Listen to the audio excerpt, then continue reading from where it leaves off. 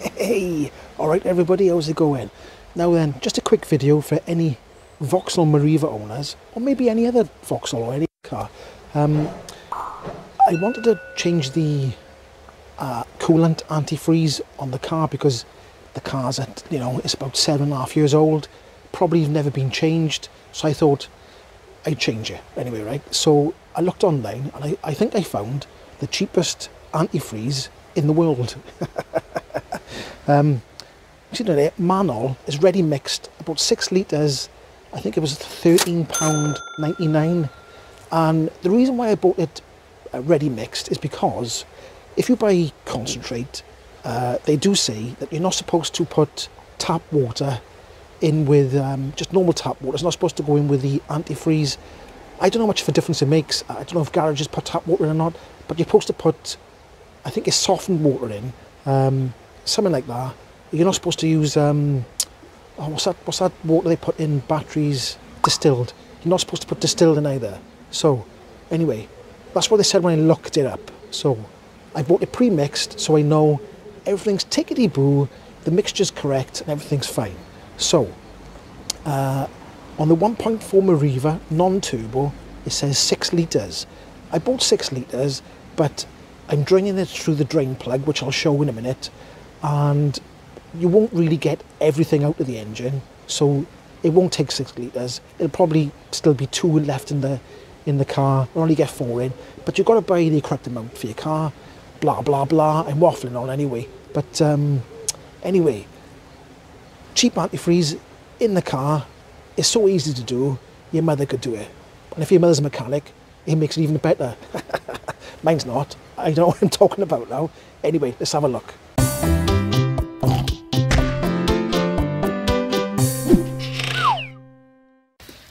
So I thought I'd change the antifreeze coolant on the Meriva here, and if you look at the front of the car here, this is 1.4, not turbo, just normal 1.4. If you go down here, obviously I got a little container at the moment. I'm going to get a bigger container, but if you go up here like this and pop up there, you see there's a little drain plug. If I can put a light on a minute, and then there we go. See that there, look? You undo this little plastic drain plug. I'll undo it a bit further now in a minute, because I got to come out slow just for a second, let things calm down. I'll undo it a bit more in a minute, but anyway, it's draining into this tiny container at the moment. There we go. There it is, look.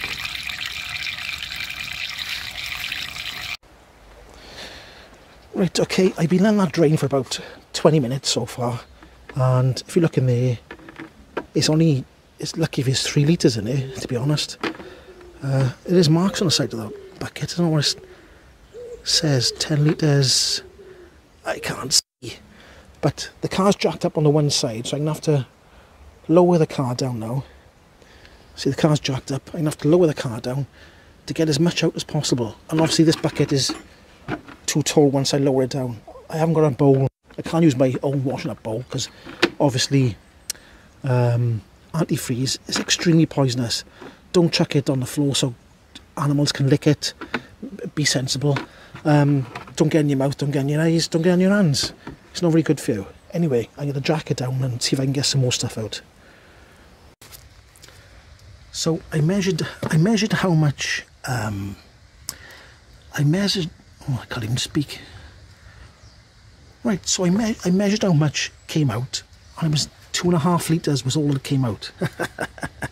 So, and if you can see with this engine, we got a high hose there, and a high hose here. high hose.